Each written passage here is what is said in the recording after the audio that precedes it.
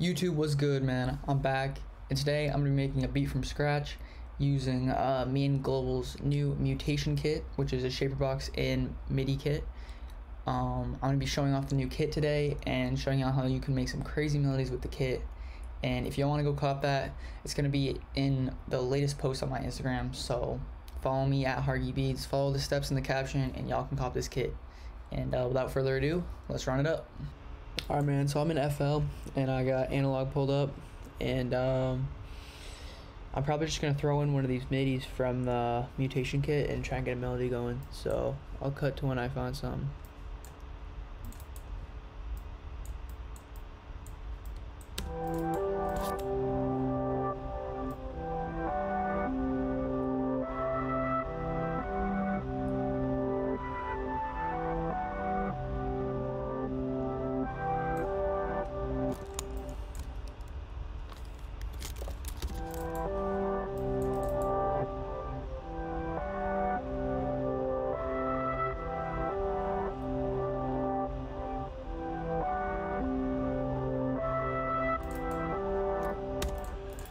Alright, so literally the first one I pulled in, that's pretty fire right there. I'm probably gonna layer that with some Omnisphere maybe. Alright, y'all, quick update. So I ended up changing out the first Omnisphere preset. I don't know if I'm gonna leave that part in, but I changed it to this, which is Noise Tines. It's a like default preset, and so that sounds like this. And then I put a different preset on it. I put the yo-yo preset by Global, so that with the first pad that we have sounds like this.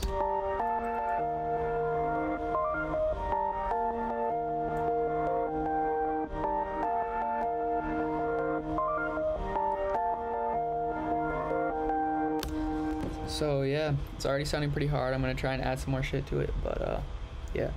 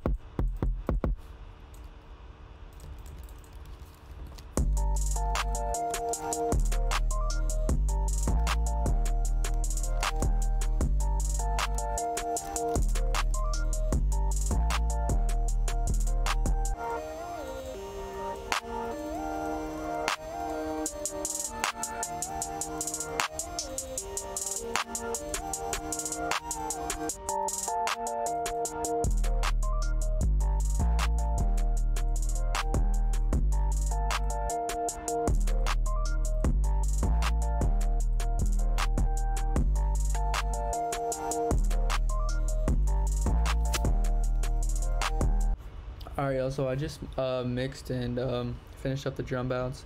I'm gonna just lay this down real quick and then I'm gonna play the beat out. So cue the time lapse.